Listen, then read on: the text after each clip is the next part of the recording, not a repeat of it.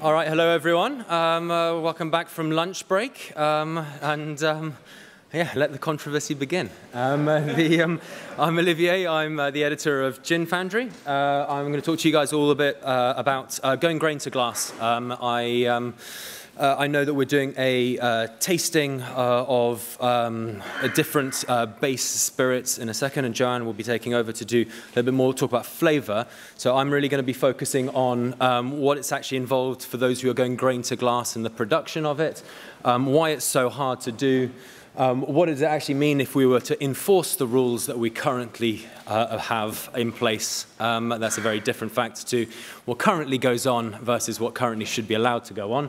What the workaround is for those making base spirits and looking to be creative with their base alcohol, and why it's important to support those who are going grain to glass in the UK. I've been seeing a lot of collateral and pamphlets and stuff like that with my name saying grain to glass, why bother? I should probably just come straight off the fence and say I am a huge advocate for those going for grain to glass. It's been a massive focus for us on Gin Foundry, and I will continue to place a focus on them for the next 12 months. I really hope that there would be more grain to glass producers in the UK than there currently are today. Right, so it's a trend that's years in the making, and when I say a trend, not really. It's not really happening that much. There's not that many more grain to glass producers, proportionally speaking, than there are distillers growing. There are, of course, more grain to glass producers in the last 18 months than we've ever seen before emerge, but the reality is, so there's many more distilleries that have emerged over the past 18 months than we've ever seen before. So proportionally speaking, we're still talking about 10 to 1, really, when you start looking about new rectifiers and new distillers coming on board for those who are who are making a grain to glass gin. So it's quite few and far between, and it kind of makes sense. And from all of the stories that we've tracking, it's been great to see so many faces and familiar faces now launched their gins that we at Gin Foundry get the privilege to see before they launch and track their stories for months and even years before they launch. And one of the things I find with grain to glass producers is that journey and that trajectory takes about 3 years. On average, 2.5 to 3 years. When you start thinking, oh, how long was it for me to open my distillery? For most rectifiers, it's about 9 to 18 months. And within a year and a half, they're up and running. That's very, very rarely the case. And all of the new ones that you're seeing come onto the scene today have actually been working at it for at least 2 years before it's come to this point. So it's not really a trend that's in the making, but it is something that you're seeing more and more. But this idea and this focus around what makes a base spirit, and the flavors of it is becoming more and more apparent within trade distillers, and that conversation is increasing at a phenomenal rate currently. And we're seeing more questions about what base spirit, what does it involve, and how do you actually make it, and does it import, and all of these facets. One of the things I would just like to get down and dirty, there's really the sexy stuff of the EU laws. And when you go into Annex 1, just to point out, when you go into Annex 1, ethyl alcohol of agricultural origin possesses the following properties: a minimum alcoholic strength of 96. And this is the thing that I get consistently in my inbox. Consistently, is people going, oh, you know what? It has to start off at 96, and then it can trail off. No, the minimum Hearts cut is 96. It's pretty black. It's on black and white, or white on blue, whatever you want to have a look today. But that's in Annex 1, when it just states the words, well, this is what ethyl alcohol of agricultural origin is. It had to have been distilled to a minimum of 96. And when it comes to gin, and again, this is where people start getting really creative and wordsmithing around what they're allowed to do. It's only distilled gin that's 96, isn't it? It's only London Dry that's 96. It doesn't actually say it in gin that you don't have to go, does it? It does. They're saying the same thing. When you look at gin, it says a juniper-flavored spirit drink produced flavoring organoleptically suitable ethyl alcohol of agricultural origin, i.e., refer to Annex 1, 96. It just happens to restate it in the distilled gin section and in the London Dry section. So all of those brands that are hoodwinking consumers and other trade into thinking it's only London Dry and distilled gin that needs to be 96 are just lying to you. And as an industry, we should be tightening up on and calling them out on it.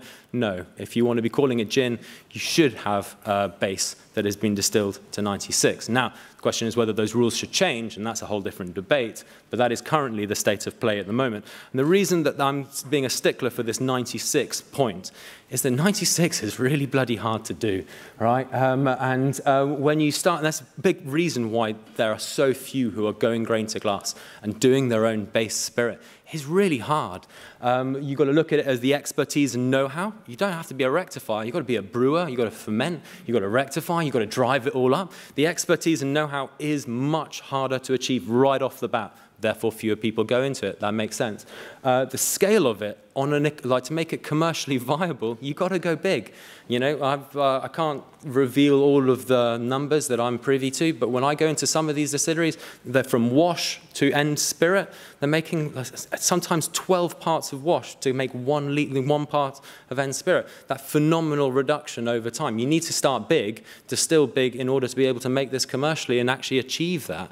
So, and then that's just one of the reasons why you scale up as well in terms of actually being able to drive the spirit, etc.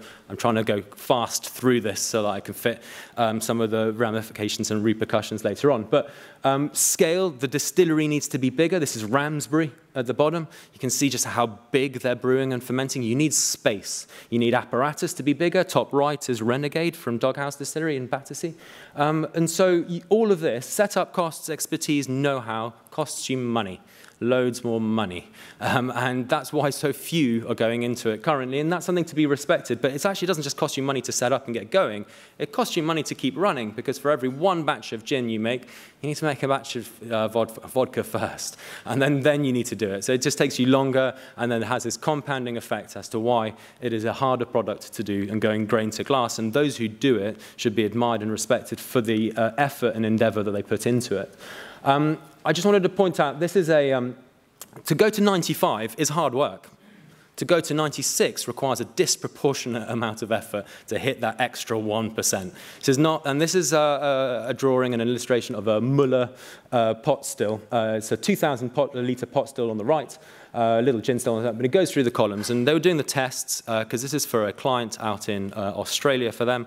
And they were going through the test, to go grape to glass. And on 15 plates, it is possible to hit 95. It's not easy. Whether the spirit is okay or not is questionable. But to hit 96, it's not just a couple of extra plates here and there. They needed to go up to 35, and then they still need to do 2 distillations in order to achieve it. So that extra 1% is about €42,000. That's the difference it makes in terms of apparatus and cost. When you start looking at it, to hit 95 is not the same economic barrier to hit 96. It's a huge difference. And it's not just the amount of copper that you need and the amount of plates. It's how you run your still. The apparatus, the process, and the maker, all of these things are big factors that play into each other. So you can't just say, hey, I've got a massive thing, I've invested in all the money, I can just run it and press play and go. It doesn't work that way. Actually, the pace at which you run it, the requirements you're doing it, how many times you're distilling it, the type of wash that you're doing, all of that starts playing a big factor. And that's why it's really hard to achieve the 96, and why you see so few in the UK make it in comparison to in the US or in Australia, where there are many more people going to their base spirit. And the reason for that is that they don't need to go to 96, they go to 95. So if we were to say, okay, we have the rule, we understand that there's a difference between hitting 95 and 96. We have the rules that clearly state it, that you need to hit 96. If we were to enforce that today, what would that mean? That would actually mean that at least a dozen of European products would have to be removed. Now, I'm putting the ones here up on the board who are incredibly transparent about what they're doing and how they're doing it. And for example, Vorgin, on the left there is Icelandic. It's a pot distilled gin. They make a new make spirit, kind of high 80s, redistill it with juniper berries, and it is a gin.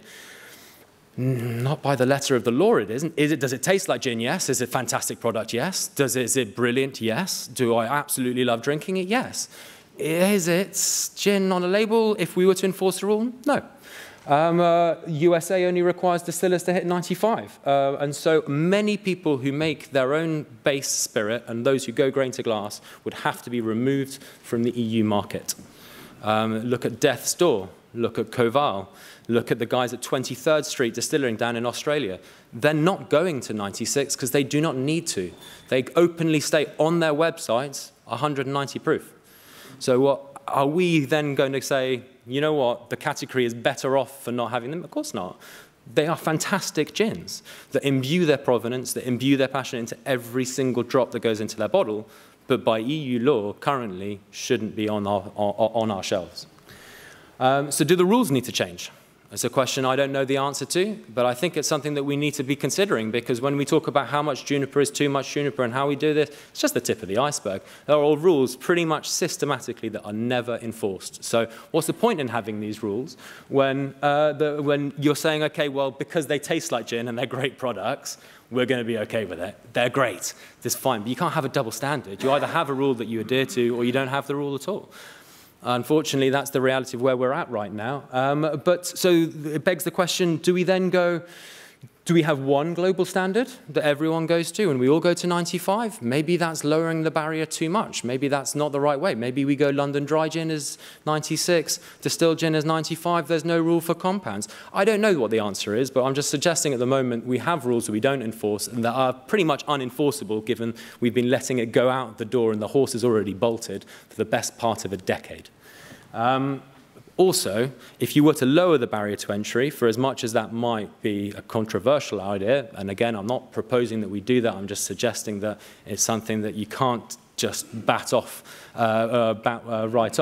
would it allow more innovation to be done in terms of apparatus being used? You know, we're seeing a lot of eye stills being used at the moment, and sure, they might be able to get up to 96, but as a minimum of 96, a lot of the people who are using them aren't using them and driving and using to that level, and therefore, potentially, would we see a lot more innovation in the distilling sector, in terms of the still sector? Some of these vacuum hybrids that we're seeing come in from Carl, from Holstein, from Müller, from Cote, they're all coming in and they're all creating new apparatus that would change it. If you were to say, hey, make it 95, would that lead to more adoption of it? Would that lead to more? I don't know. But there is something to be said about potentially tweaking about the rules. But if you were to do so, a fair warning, the consequences are much broader than just saying, oh, it's fine for those who go grain to glass. So it's something that would need to be considered and debated at length before anything could be done about it.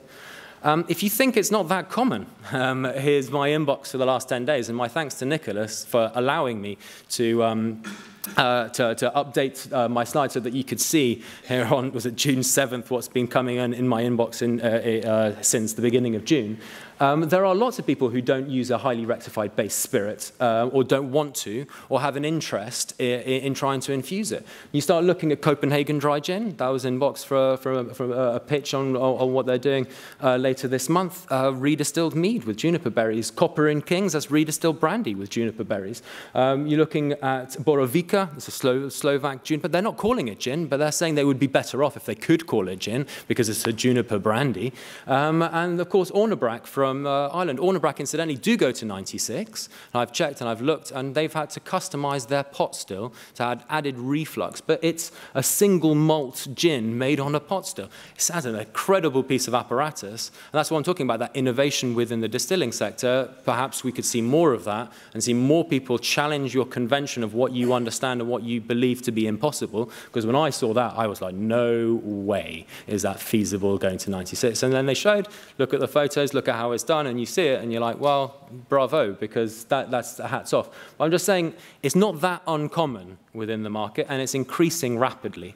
And so potentially now is the time to talk about it, because when you look at the workaround and how people are working around base spirits, going, okay, well, I respect the 96 rule. How do you work around it? You can do what Foxhole do, or do what Boatyard Double Gin does.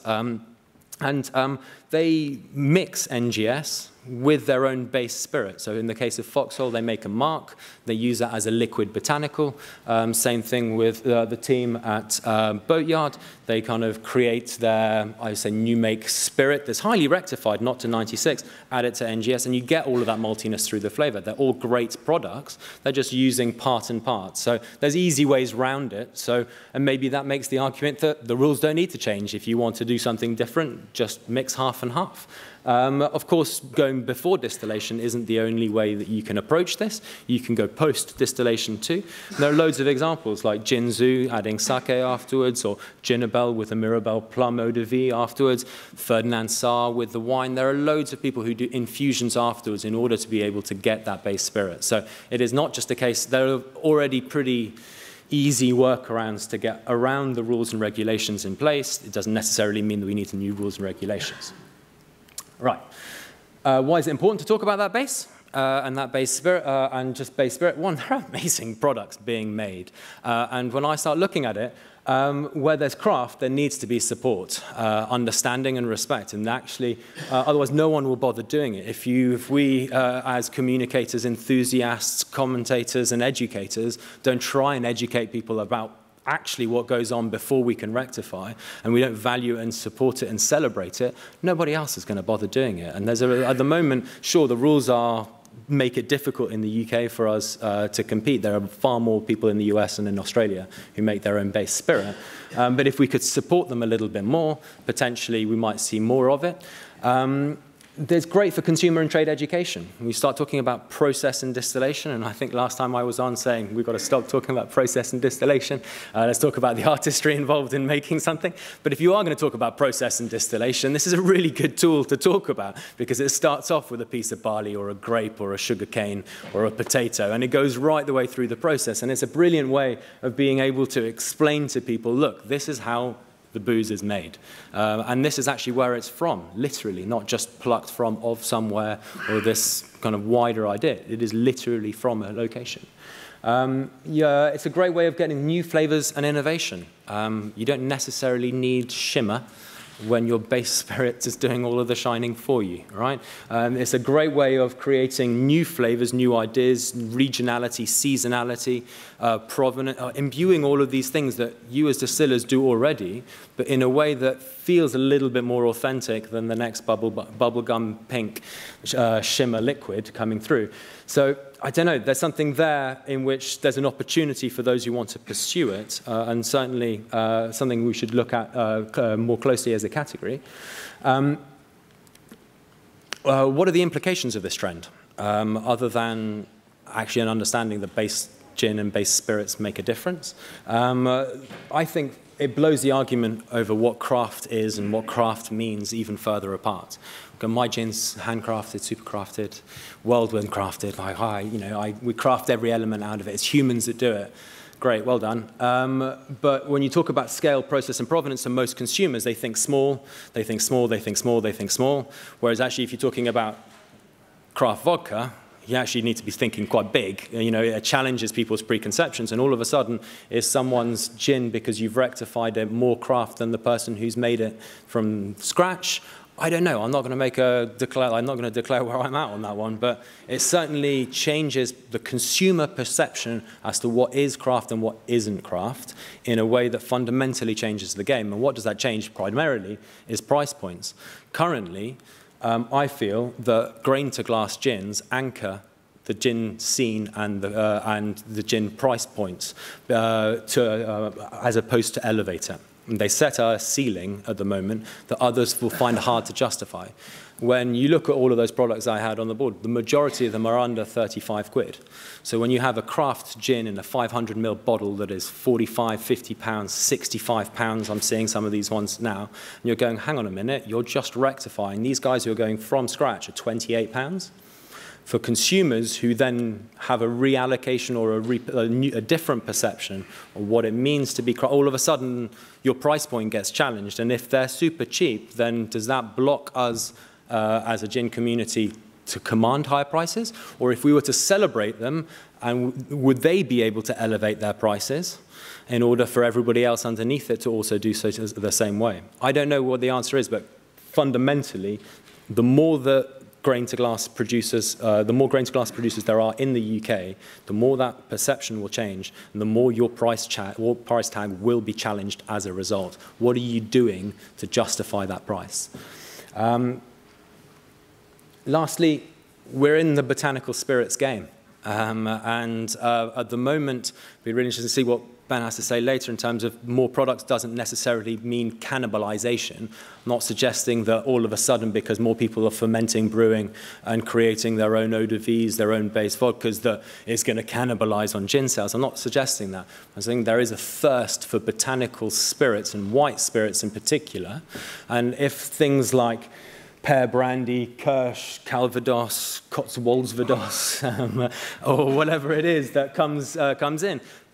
My question is, if we pursue as a gin category the liquid shimmer, and these guys are doing something authentic and true to provenance and true to this idea of terroir and where their locality is, will the natural interest also shift to a different category that that is perceived to be more authentic? Whether it is or isn't the matter. It's what it's perceived to be.